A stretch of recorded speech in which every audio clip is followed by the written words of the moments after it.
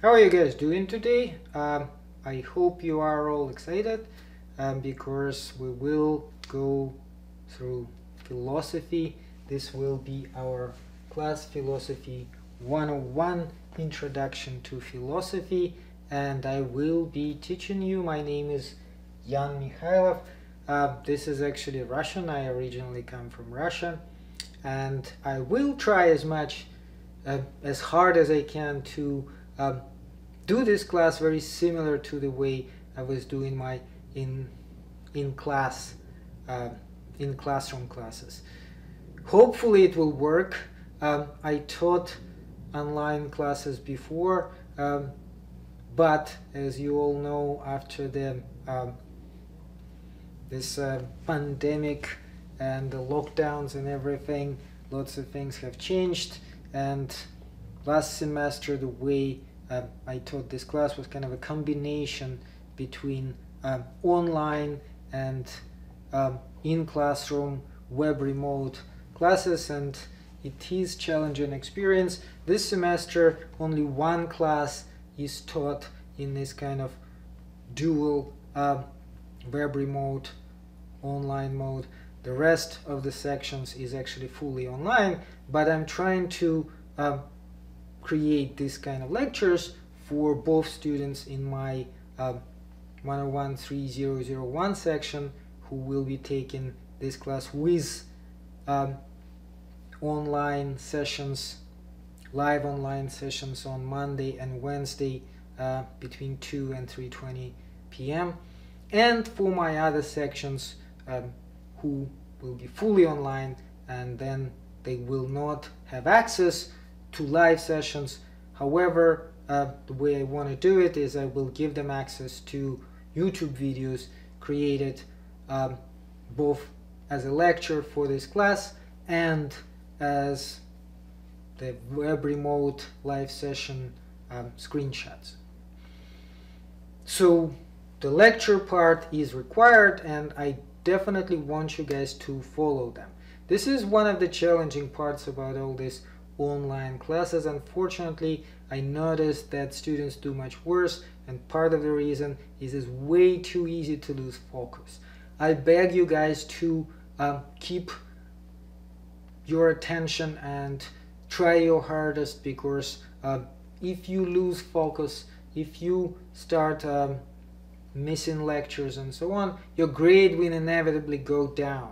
And in the end of the day, students get frustrated, and I know this and I understand it completely, because this is a challenging way to do it, but this is the way we have to do it right now.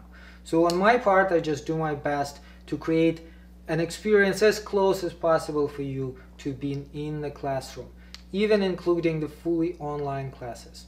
So this set of lectures which I'll be creating will be accessible to everybody through YouTube, and again, I do insist on you guys actually watching them.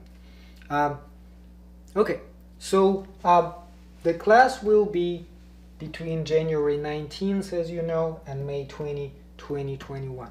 How exactly is it going to proceed? Well, of course you can find all of this on the syllabus, but I want to go through more details first of all.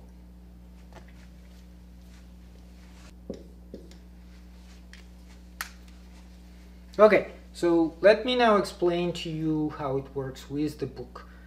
The book for this class is Socio, Archetypes of Wisdom, 9th edition, and Mind to Have Access. What does it mean? Do you need the book? You do not need the physical book. By all means, if it helps you, if it's easier for you to follow the actual paper book, you can purchase it. However, I do not require that, and this is why. Because I do require you to have Cengage MindTap access. You will find a link on it on the front page of your course. It leads you to actually module, and when you click on the module, it gives you a link to the specific section. It also has a link on the syllabus. So if you read the syllabus, the last page explains how to register. These links are specific for your section, so you do have to follow these links. Once you follow them, you will get 2 weeks free access. The free access, I believe, is until February 2nd, and during this time you will have access whether you paid for it or not, but of course the idea is that during this time you will have to pay for it. Now, it also gives you an electronic copy of the book, so you will be able to have access to the book in electronic version if you register for MindTap and pay for it. If by any means you want to have a physical book in addition to that, you can do that too. CSN Bookstore actually has two options. One option is MindTap Access, which again will give you electronic book. I believe it is around $80 or $90. The other option is a little bit more expensive. It's just over $100, $110 maybe. I don't know, they change prices periodically. I give you a rough estimate, you can double check. That option gives you MindTap Access and loose leaf hard copy of the book. They will mail it to you, I guess. You can do all this stuff online, so that should be there. If you have any questions about how it specifically works, purchasing the book from the store, you can get in touch with the CSN Bookstore. Obviously, I'm not affiliated with the CSN Bookstore, so I can tell you only what they tell me. They have all this information. They should be able to sell it to you. The other way, follow the link, which again you can find on the front page. Then register for access, and either immediately or during these 2 weeks, you can also pay with a credit card. That's another way to do it. That kind of approach has advantage that it's obviously direct and more easy. I don't know if it may have slight difference in price. It shouldn't have a dramatic difference. It may be though a little bit more or less expensive. For people who have their books covered through financial aid, you definitely have to go with CSN Bookstore. For people who pay cash, probably not going to make much of a difference. Either way, by February 2nd, you do need to purchase one of these options. Often students ask me, can I go on Amazon or whatever other site and go and purchase it there? Now, I do not recommend it because it is possible that you will either buy wrong version of the MindTap Access or a book without any MindTap Access, or any other confusion can ensue. I cannot guarantee any of this, and again, I didn't write this book. I do not even sell this book. I can only tell you what publishers tell me we should do, explain to you guys. So for this reason, I only recommend going either to CSN Bookstore or registering on MindTap using my link and then paying directly. Now, I will go over this one more time during that discussion on January 20th. So if for my fully online students you did not understand something, you can either watch this video or you can watch this live session, or you can always message me. That's another way, and hopefully that will clear it up. But I hope that this part is clear. So this is regarding the book, but why do you even need this book?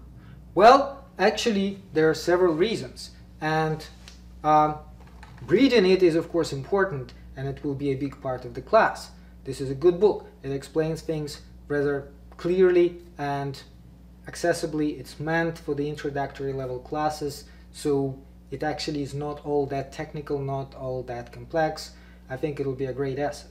But that by no means is the only thing, because in addition to the book you will have homeworks and quizzes. Weekly homeworks and quizzes, almost weekly, total is 15, as you can see on a syllabus. And by the way, please make sure you download the syllabus and you look at it, because it has all the most important information. Once you look at the syllabus, you will see there all the dates broken down. On which date we cover what, and what are you supposed to do. It tells you which chapter of the book you should read by this date. It also tells you which homework to do, and it also tells you the quiz goes with the homework. Now, once you sign up for MindTap, you will also be able to switch your view to calendar view. There are two ways to view the book on the front page. One of them is actually by chapter, but the best way to go immediately change it to the calendar view.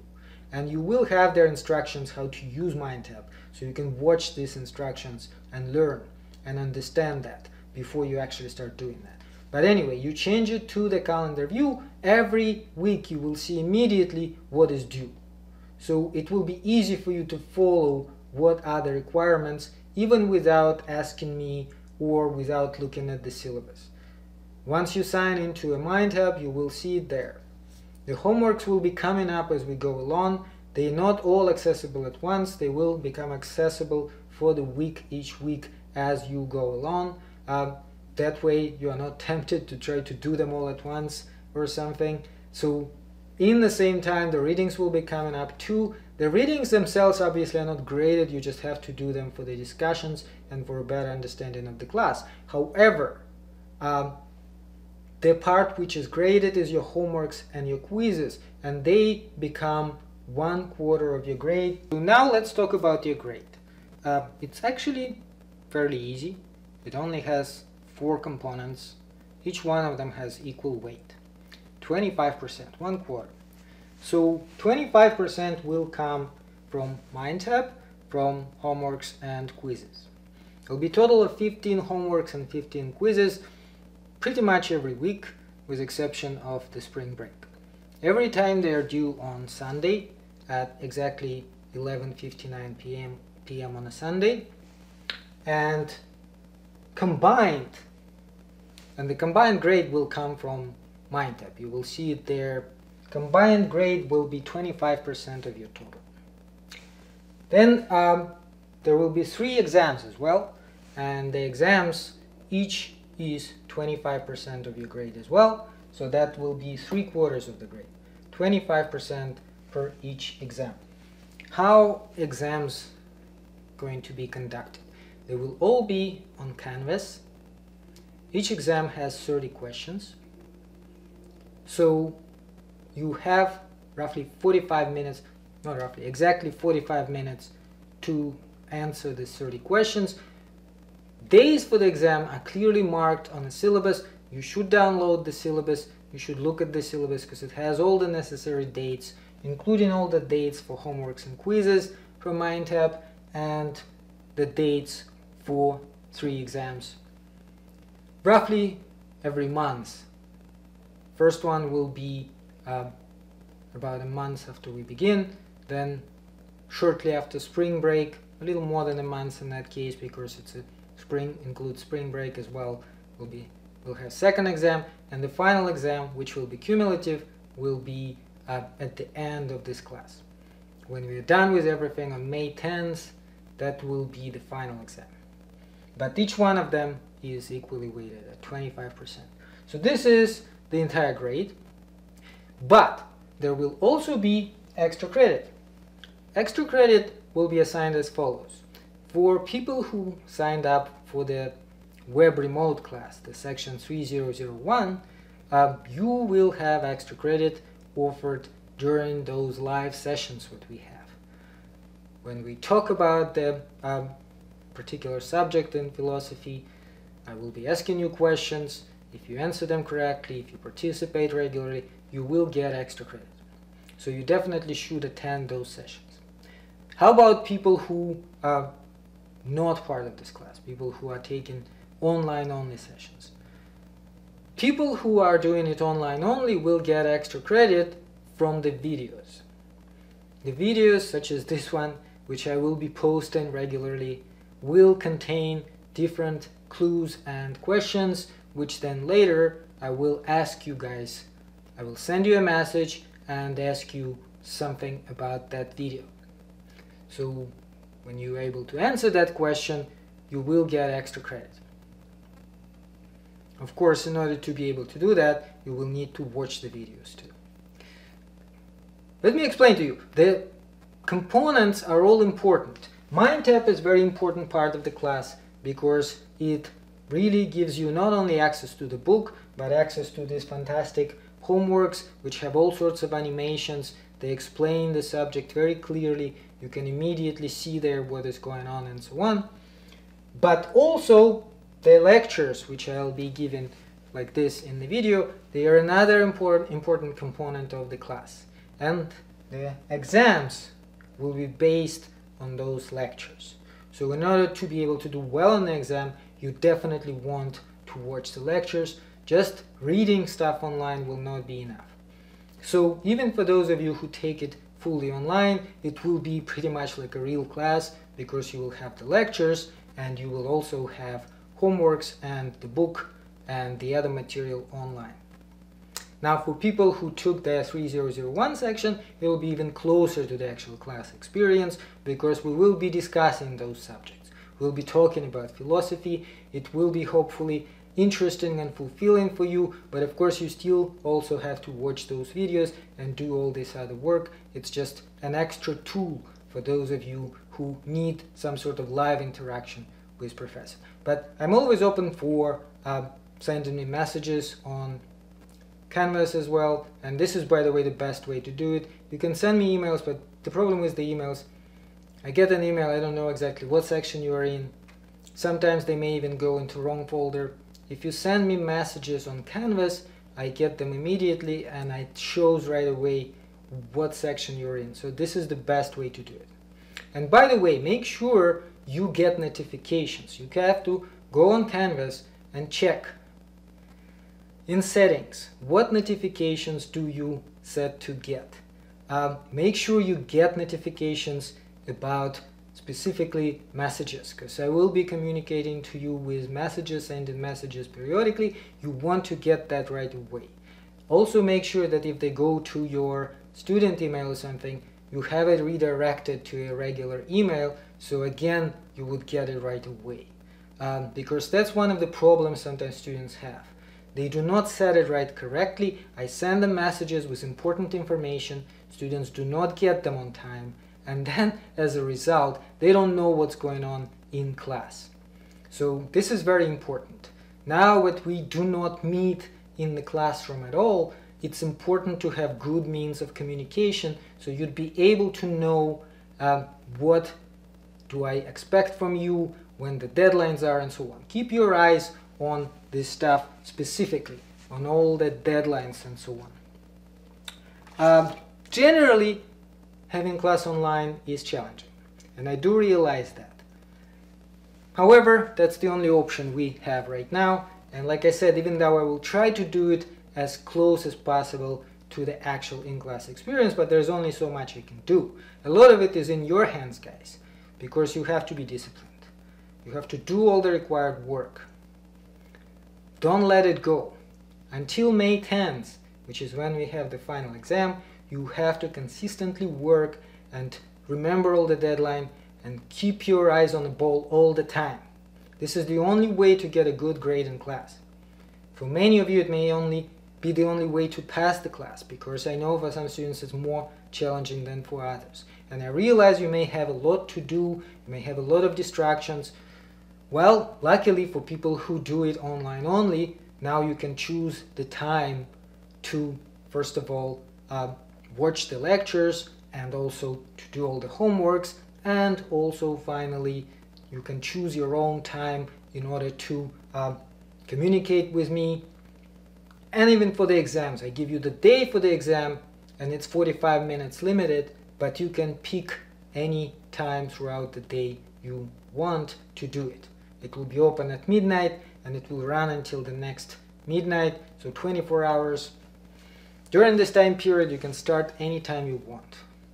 But of course you need reliable internet, and of course you don't want any distractions, at least during the times when you're dealing with all that stuff.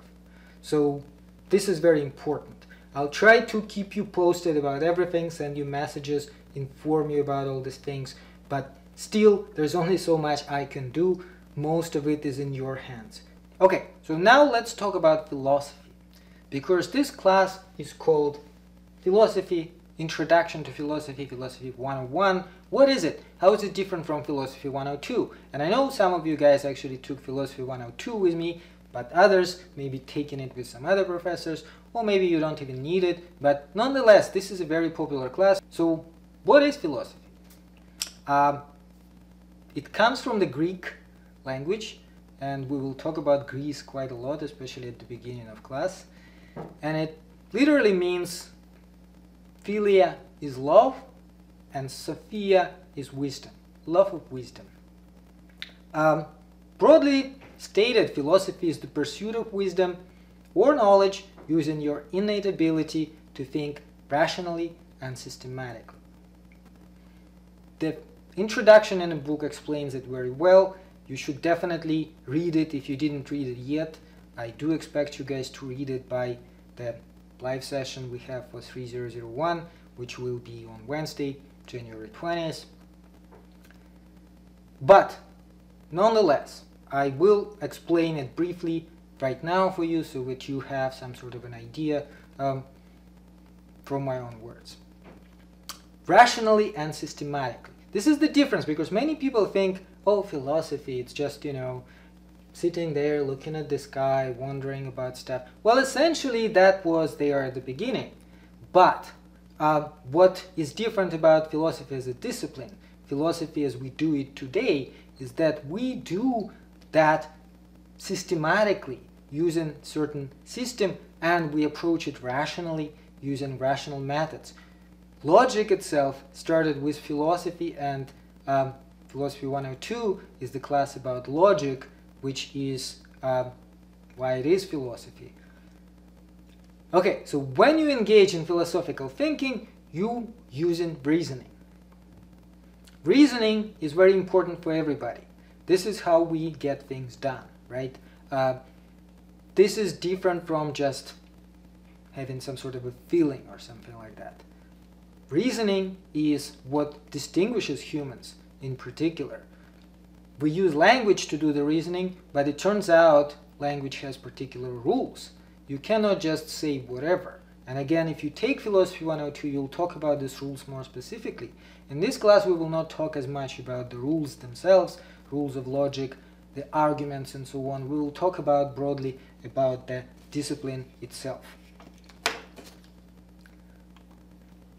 Now, the best way to understand what philosophy is to think about the questions, specific questions which philosophers ask, which they're dealing with. The examples could be, what reality is made of? This was actually one of the first questions. We'll talk about it next time, but that's what people started thinking about, like everything you see around you. What exactly is it made of? Is there any specific material it's made of? What's inside of that? The other question philosophers ask is, what is knowledge? How do you know things? What's the difference between knowledge and belief?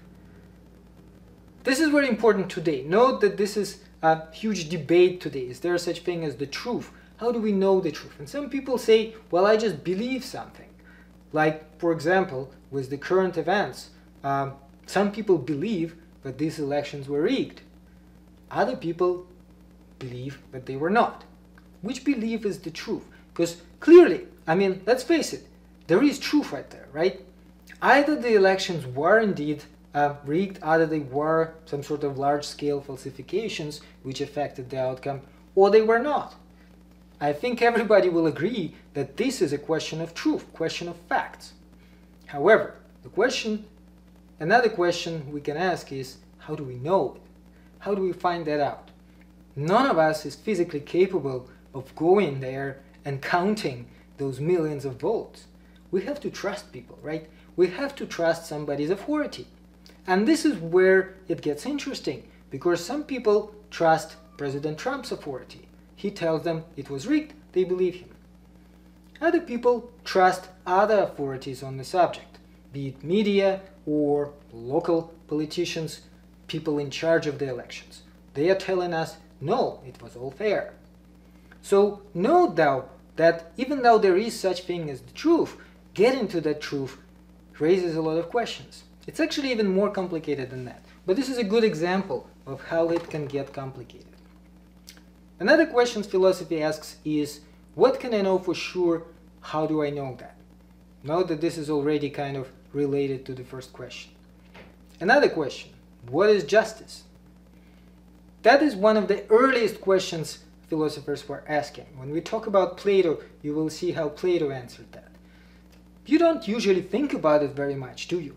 You just think, well, there is justice and there is injustice, and you can even demand justice. But if you stop for a second and ask yourself, what exactly is that? What does it mean, justice? Why do people have different ideas about what justice is? This guy may think that justice is one thing, and another guy may think that it is something else. So is there really such thing as justice, or is it relative? One more question. What actions are right or wrong? Note that this is, again, important. We all try to decide in this life, what should we do? What shouldn't we do? Why can't we do certain things? Why, for example, can't we steal? Why can't we commit robbery? Why are all these things not allowed? Is it just because of law? Well, why is law not allowing it? Okay, maybe you can answer it in a way that you will say, it's just that if we do that, the life will be miserable. But note that there is another approach. You can say, well, actually, it says so in the Bible. It's a fundamental law of nature, you may say, law given to us by God, which is not to be broken. And some people answer it in this way. Again, these are all philosophical questions. So basically, this is the kind of questions philosophy deals with. And based on these questions, we can also subdivide philosophy into a few major fields. Epistemology, metaphysics, and ethics. There are different ways actually to subdivide it. The book adds political and social philosophy there. Some philosophers would say that's not a major one. This is actually kind of a further subdivision. You can disagree about that. It doesn't really matter. But for the homework, I know homework has these three as the major ones. And then the rest of them, it actually talks about as smaller divisions within this field, subdivisions. Okay, so what exactly is it? Epistemology, metaphysics, and ethics. What are these three fields? What are they dealing with? Now, first, epistemology. Epistemology is the theory of truth and knowledge. So these questions, how do you know things? They all kind of fall under this part of philosophy. What is truth in particular? What is truth? When you say it is true, what exactly do you mean? Are you just saying that you're agreeing with something, or are you saying something more fundamental? That is a big question. We'll deal with it quite a lot throughout this class. What is knowledge? How do we know things?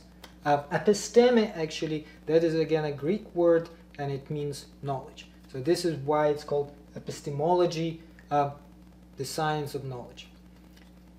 What is knowledge? Is there such thing as knowledge? Can we really truly know things? What kind of things can we know? Is there like things we can know and things we cannot know? For example, can we know whether there is God? Throughout the history of philosophy, it was a big question. And some philosophers actually thought that we can. Not only can we know it, but we can prove it. And we will see some of the proofs for the existence of God presented by philosophers such as Thomas Aquinas. Other questions within this field would be, what kind of things fall beyond the possible limits of our knowledge? How can we know that you know something, if you do know it? In other words, what can you know with absolute certainty, and so on. Everything related to these questions of knowledge of truth is epistemology. Now, what about metaphysics? Metaphysics is actually more exciting, you may say, and more interesting. Metaphysics includes questions such as, why does something exist instead of nothing? In other words, why does this world exist? Why is everything here? I mean, one way to say it, well, it just is. But know that as human beings, we can't help but wonder. Is there a more particular reason? Like, was it created by God? Did it start in some other way? Big Bang? Okay, the physics tells us Big Bang happened. Why did it happen? Was there a chance it would not happen? Or was it kind of determined there? What is fundamental underlying nature of reality? what is everything made of? Is there something in there, or is it completely nothing and we just have this kind of a mental illusion of stuff? Are there atoms? Well, as you probably know from physics, atoms were split and they discovered that they have elements inside of them, and they kept on splitting quite a lot more. We'll talk a little bit more about it throughout the class, but those are metaphysical questions. Note that they're different from physics itself because they kind of try to dig deeper. Physics can only tell us so much. It tells us about the things we already know. Once they split the atom, they find out you have electrons there, you have a nucleus, and so on. But as human beings, we can't help but go and wonder about things further away. And we started doing that back in ancient Greece, if not before then. But as we will be talking about ancient Greece, we will talk about these kinds of questions which they posed among the first human beings. And naturally, at the time, they could not split the atom. In fact, they didn't even come up with the idea of the atom right away. The idea of the atom came a little bit later, after they started wondering about these things. These are all metaphysical questions, and metaphysics in general is known as the theory of existence and reality. This is how we kind of translate it. Why is it called metaphysics? Well, it's actually kind of a historical curiosity. Aristotle's books were named after his death by other people, and one of the books which deals with what we today call physics was going before the book which talked about this kind of matters. So this book had no name, and the person who was looking at it decided that since it goes after the physics, it would be appropriate to call it metaphysics, which in Greek just means after the physics. But the name kind of attached itself very well, and today we no longer think about it in terms of like the book by Aristotle. We call the entire branch of philosophy which deals with this kind of subjects metaphysics. What other interesting question metaphysics deals with? The nature of space and time. Are you free to choose your own actions, or are your actions completely determined? Does God exist, the existence of God in particular? This is very kind of deep, interesting questions. Some philosophers actually say they are not properly scientific. We can never fully answer them, therefore we shouldn't even ask them. However, many other philosophers disagree and think that nonetheless, even though we cannot have determinate answers for this, we still have every right to wonder about it, at least. Okay, and finally, ethics. Well, you probably know what ethics is in general. This is a theory of virtue and morality. Virtue as in what is virtuous, what kind of actions we can say are virtuous type of actions, and morality, what is moral. What actions are right or wrong. What should be done, what should not be done. This is also part of philosophy. Are some actions inherently right or wrong? Are actions right or wrong based on their consequences? This is two different approaches. Some people, like I already mentioned, say that it says in the Bible it's given by God, and therefore some actions are wrong just based on God's command. But other people are saying no, there is no God, or if there is God, he never really specifically told us what to do, because not everybody believes in Christian God or any other particular God. Some people just think that God is some sort of abstract entity, but he never communicated to us. This is another way to believe in God. And so they say, well, there is God, but he never really told us what we're supposed to do, what we're not supposed to do. He may not even care about us very much. That's another way to look at it. And so based on that, the only way we can determine whether some action is right or wrong is just look at the consequences. Look what is happening. Like, why shouldn't we murder? Well, because it's not fun to be murdered. And we don't want to be murdered, right? So if we allow murder, there's a chance we will be murdered ourselves or somebody dear to us. So how about we just ban it for everybody? Because if we ban it, if nobody does that, then it will not be done to us. This is difficult questions, and again, we will look at them more specifically throughout the class. They obviously affect all of us, and this is a great thing about philosophy. Philosophy does affect each and every one of us very directly. We all deal with these questions throughout our life. All of us decide what is right to do, what is wrong to do. Why should I do this rather than that? All of us wonder about this underlying reality and the possibility. Some people more than others, but at least every once in a while, each one of us probably asks ourselves, why am I here? Why do I live this life? Is there any purpose to that? Is there any meaning to all that? I mean, we're all in this boat together, right? So we know that no matter how much you try to disregard it, these questions are inevitable. You have to face them at least every once in a while. And like I said, philosophy is trying to answer this question not by just pure speculation, but by approaching them rationally, systematically, by trying to create a system of this kind of rational systematic approach. When it started, there were no specific sciences.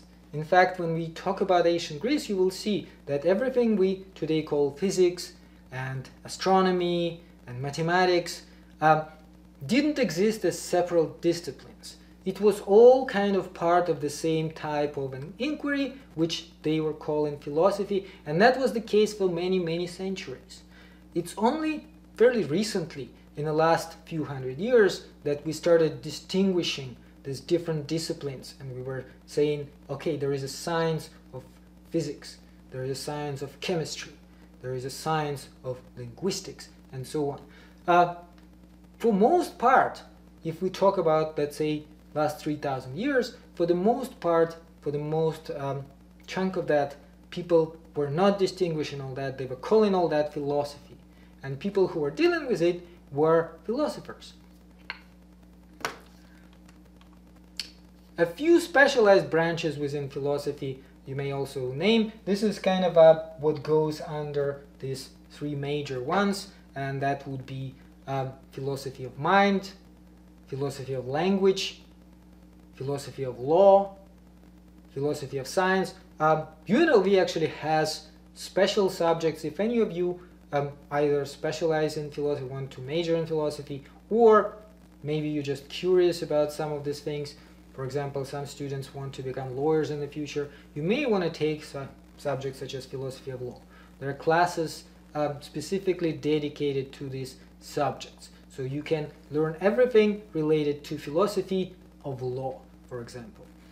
And like I said, logic, that's yet another more specialized branch of philosophy, and Philosophy 102 actually deals with logic, and then there are even more specialized classes in logic which go deeper into the subject after 102, but of course they are not typically required from many students. They are mostly for students who want to do philosophy and want to specialize in logic, or sometimes for students who want to do more math classes, because it is closely connected to mathematics. Mathematics and logic kind of go hand in hand for the past, I'd say, 200 years.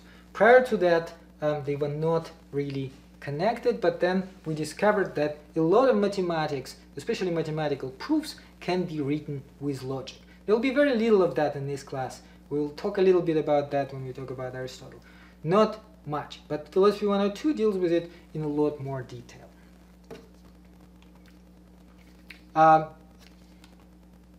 Political philosophy, that's another interesting area of philosophy. Those of you who are interested in politics may wonder about that. Political philosophy deals with such general questions as, what is ideal political state? What are the purposes of the state? Why do we even have states? Why don't we just live in like these little villages or something without the state? What makes a government legitimate? Why do we say this government is legitimate and this one is not? Note that again, recent events kind of make it relevant for all of us. What are the proper limits of government's power? There is a lot of disagreement about that. What can government command us and why? Why does government even have power? Note that these questions are different from, say, political science, because political science mostly deals with existing governments. For example, with American government, constitution, the powers which are given by the Constitution, the existing structure of power. It doesn't generally wonder about why. Why do we have that? This is more of a philosophical question. And again, political philosophy deals with all that. Philosophy of religion. Philosophy of religion is, of course, like I said, subdivision of metaphysics, and it deals with religious questions such as, is there God? Can the existence of God be proven, and how? And like I said, we will talk about that in more detail. What is the nature of God? What is the relation between faith and reason? Can we reconcile them somehow? It was a very big question throughout the history of philosophy, as you will see. It started as early as the very first days, when people started distinguishing religious belief from philosophical wondering. And this is also how eventually we got science, because science is, of course, something which separates from religion, right? You can be a scientist and believe in God, but know that you do actually have to take two different approaches. And at some point, it was all kind of the same thing. How would you find out if it will be raining back in the day? Well, you will go to an oracle and you would ask him, is it going to rain?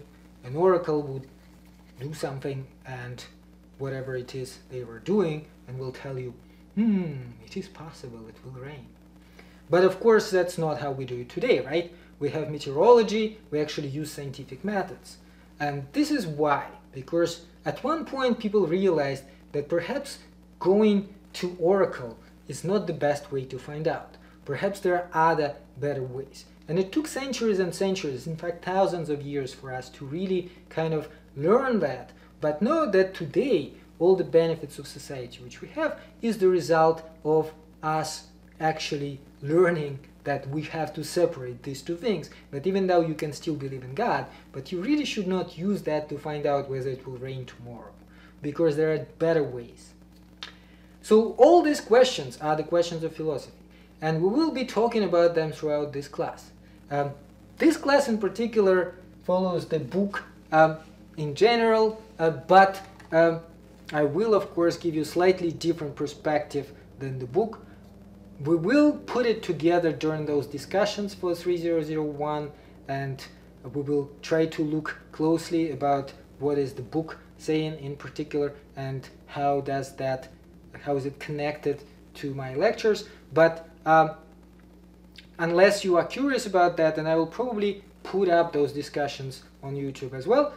For those of you who are not taking 3001, for those of you who are on fully online classes, it is quite enough for you to watch the lectures, read the book, and put it together yourself if you want to. Because we will be talking about the same philosophers as the book talks about, but slightly different angle. And these two different angles hopefully will help you even better to understand the subject. So this is, I guess, generally all I wanted to tell you guys. I want to apologize as well if there are any kind of problems, because like I said, these classes were not meant to be online, but because of the pandemic we had to switch online, and there are still quite a few things, especially technical issues, which we have to deal with right now and learn them, and it's not sometimes as easy, so there may be some glitches. There are fewer of them now than there were last semester, and there were fewer of them last semester than back a year ago when the whole thing, suddenly shut down. But nonetheless, it's possible that there will be some issues. So I just apologize about that. And if you have any issues, if you want to tell me something about something working or not working, I'm always open to you just sending me messages, and that's probably the best way for us to communicate. But other than that, those of you in 3001 can just talk about it during our live sessions, and hopefully that will also help you. And with that, I guess that is all I have for today. There will be another lecture on Monday, because just like 3001, there are two sessions on Monday and on Wednesday. I will schedule lectures to air just before that. I will send you a link to this lecture, and we will go into chapter 1. So chapter 1, reading in the book, is due this Sunday by 11 p.m. and please do this reading, because without it we will not be able to talk about it in 3001. Also, for those of you who are doing it online, that is also of course important, so make sure you do that. Make sure you watch my lecture. Make sure you do the first homework, which will also be on MindTap.